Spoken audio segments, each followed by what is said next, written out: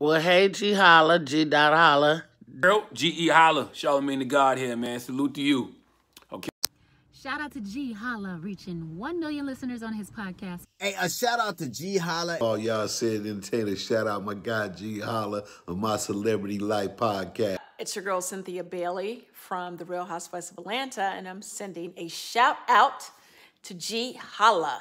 Freedom song, and kind of before that, just so you know a little bit about my history, my family and my community are rooted in civil rights activism. So my godfather, Jim Wells, who is now deceased, was a part of civil rights history. He was a part of the Friendship Nine, which was a sit-in that was staged by 9 black male college students at Friendship College in my hometown, Rock Hill, South Carolina. And that sit-in made national news back in the day. And then fast forward to #Hope, all the stuff that was going on last year during the pandemic. And when we saw George Floyd murdered in the streets, once again saying the same words that Eric Garner had said, "I can't breathe." I was personally convicted. I know a lot of people were outraged. We were hurt, and I felt like the world needed healing.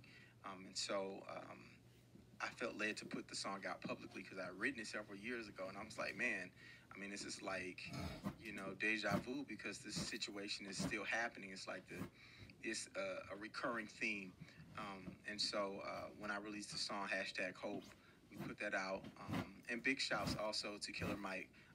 The speaking in the beginning is him addressing actually Atlanta, and I thought it so fitting, so I put that on the beginning, and his team approved me releasing the song with his message of talking about giving the people hope. And so then moving forward to the remix, I sent the track to David Banner, and Banner being Banner was like, yo, send me the instrumental. And so I sent it to him. And what I love about the remix is that when you listen to his verse versus my vocal, it's like modern day Malcolm X meeting with Dr. Martin Luther King. Dr. Martin Luther King was about, peaceful activism and, peaceful protests. And Malcolm had a different perspective. It was pretty much, if you hit me, I'm gonna hit you back, And so that's kind of the angle that Banner came from. And I love that because it's true. In our community, I don't think that, we should condemn somebody or judge somebody for how they feel. Because when you see somebody that looks like you gunned down in the street or, just whatever, profiled, we're angry, but also my job, to me, what I feel responsible for as a recording artist is to make sure that people also heal, because these incidents where we see, it's just not, Eric Garner or George Floyd, is Ahmaud Arbery, Breonna Taylor, so many people that we continue to see that look, and that's traumatic. And so I think the #Hope is really about also encouraging not just to deconstruct systemic racism, but also to encourage us to heal. So that's what #Hope is responsible for the things that they've done to people in the street, whether they be police officers or peace officers or whomever. How important is it for people to really understand what hope really is to you? Right. Well, me personally, as a believer, of course, my hope is built on nothing less than Jesus Christ, righteousness.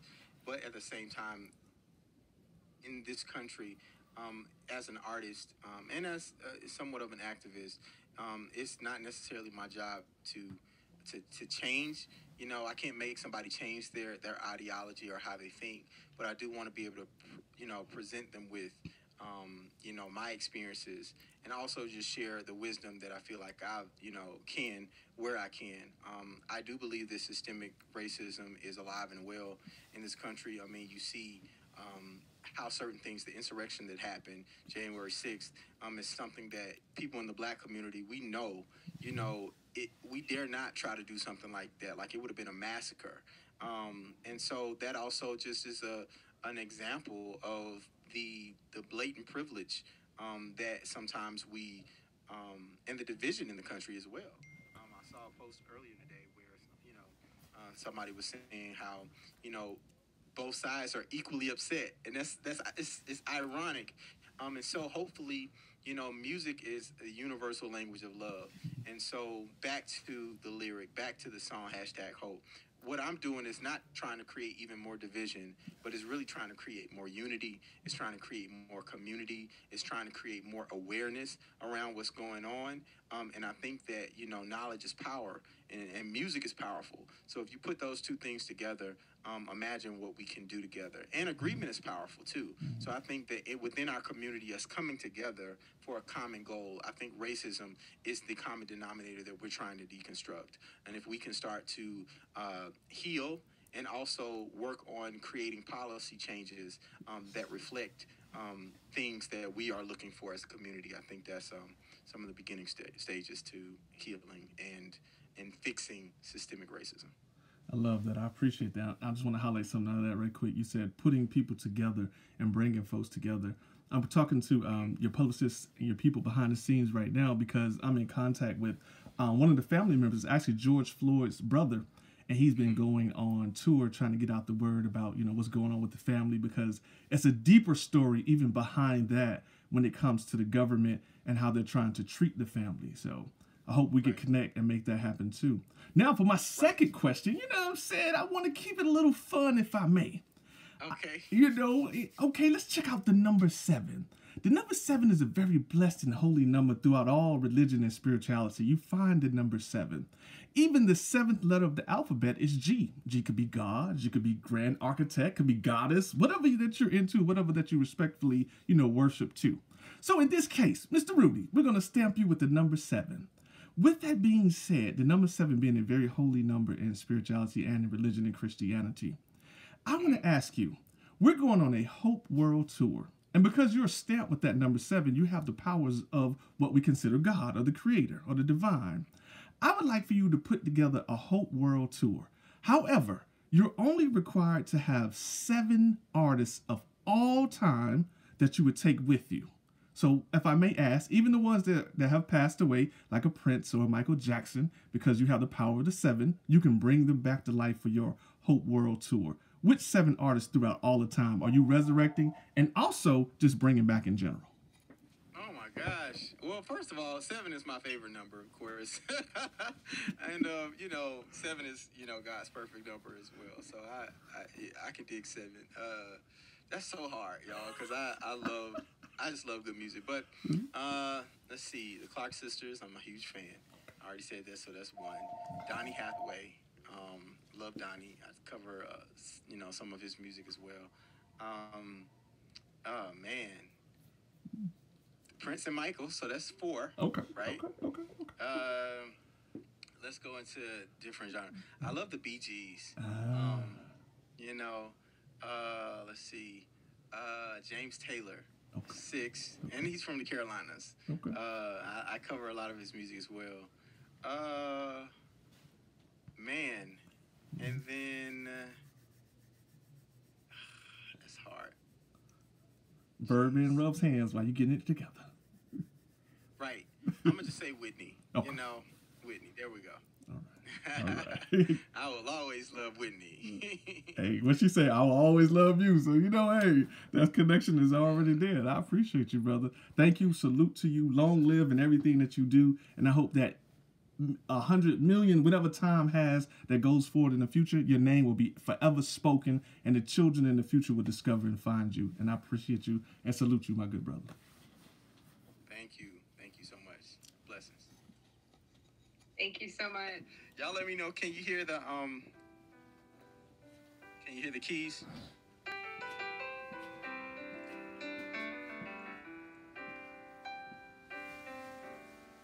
I hope to see tomorrow. Hope it's better than today. Hope my brothers and sisters won't have to live being afraid. Yeah. Hope that mothers and fathers will live to see the day they don't have to bury their children. #hope. Hope to see tomorrow. Hope it's brighter than today. I hope I live to see my children and my children's children graduate. I hope the innocent remain innocent. I hope the guilty are convicted. And when I say that I can't breathe, I hope somebody listens. 'Cause all we have is hope. Hashtag hope. You can hashtag hope. When your back's up against the road, you can hashtag hope. 'Cause people are dying, the whole world's crying. If you agree with me, hashtag all we have is hope. Hashtag hope. Hashtag hope. Hey. When your back's up against the road, you can hashtag hope. People are dying, the whole world's crying. If you agree with me, hashtag hope. People are dying, the whole world's crying. If you agree with me, hashtag hope. People are dying, the whole world's crying. If you agree with me, hashtag hope. So that's hashtag hope. And I hope you enjoyed it. Also, super excited because the song was just featured on the NBA All-Stars opening segment. I released the song right after the pandemic hit. And I was like, oh, at first I'm like, I don't know, God, I'm just going to trust you, but I'm going to release the song. I know I'm supposed to be releasing the song. And the response to the song was just overwhelming because so many people were hurting. People were isolated, sheltering in place, social distancing, losing loved ones. I've lost 2 aunts during the pandemic, and they weren't COVID-19 related deaths, but COVID-19 impacted the way we celebrated their lives. People are experiencing financial hardship and difficulties, losing jobs. Some people are experiencing higher levels of anxiety and depression and even contemplating suicide. And so I Belong Here speaks to all of those people and everybody that's dealing with something, dealing with identity, struggling to find community, feeling alone. So the song took on a bigger, more powerful, universal revelation and a bigger message. And so I'm grateful for that. As an indie artist, the journey to #1 on the Billboard charts was amazing. It was a fight. I'm going to be honest. It's such a super competitive slot. But not only did we land the #1 spot, and it happened to be on my birthday, which is amazing, but also we stayed there for 2 consecutive weeks, which is very, very rare. And the second week, we hit #1. Also, I landed the #1 spot on the Billboard Gospel Songwriter chart, which is a newer chart. And so I'm only the 6th songwriter to be on that chart, which includes amazing writers like Kirk Franklin. So with that being said, even beyond having a #1 song, I'm grateful that God would give me this message that will heal so many people and just carry people through this pandemic. So I'm going to sing a little bit of I Belong Here, and then we can do whatever Leslie and Marley says is next. So here we go. I Belong Here.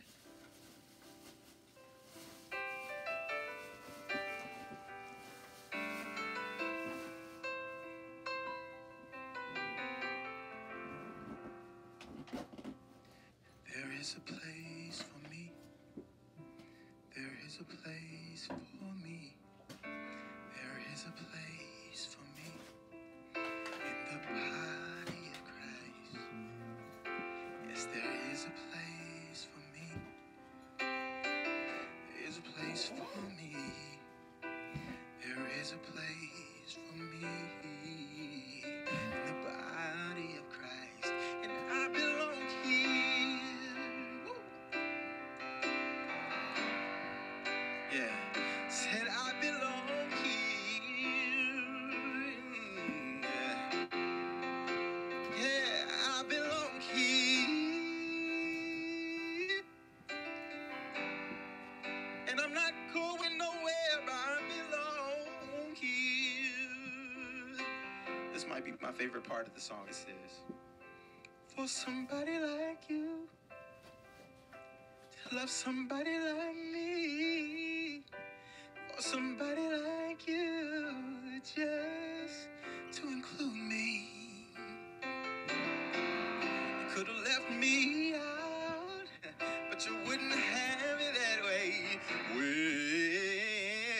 I stepped out of the line, God's love I belong here. Yeah. Hey. I made up in my mind. I belong here. I don't care if you're going through this global pandemic. You need to know you belong here. Yeah, yeah, yeah, yeah. And I'm not going nowhere. I belong here. Yeah. You know what? So I won't run away. Yeah. I won't be afraid. No, no, no, no, no, no, no, no, no, no. I'm not ashamed.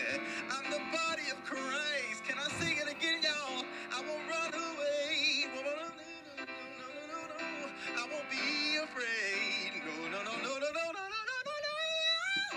Oh, I'm not ashamed. I'm the body of Christ, and I belong here. I feel a remix, y'all. Leslie, is it all right? Molly, is it all right? Yeah, yeah. Amazing grace, how sweet the sound that saved a wretch like me. I once was lost, now I'm found. I was blind, but now I see that there is a place for you and me. It's in the body of Christ, and I belong here.